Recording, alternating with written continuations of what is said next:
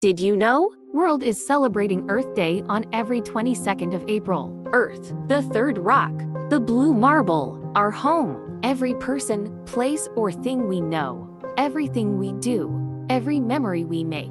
It's here, on this pale blue dot.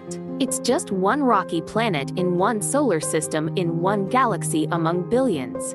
Earth Day is an event which takes place every year on the 22nd of April. 1970 was the first year Earth Day was held. Earth Day was started to encourage people around the world to think and learn about what we can do to look after our planets while there has always been a natural change to the Earth's climates.